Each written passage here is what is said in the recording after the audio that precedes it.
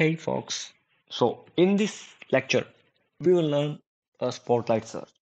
Okay, so basically, the spotlight search is the most common, the most important one.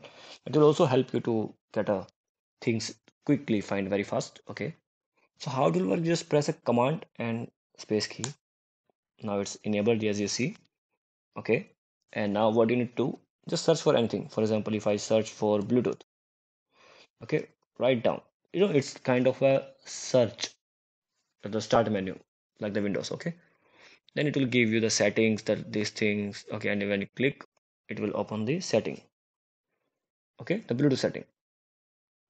So that's how you will get this thing. Okay, and if you want to search, I mean change the setting, so just click on the spotlight here. Okay, see, you will get a spotlight search categories icon, the setting icon. Here you can control what you want in the search. Okay, if you want something, don't want in the spotlight, you just like this, it will not show you that thing in the search. Okay, also you can enable the Siri, that we will understand in the Mac setting.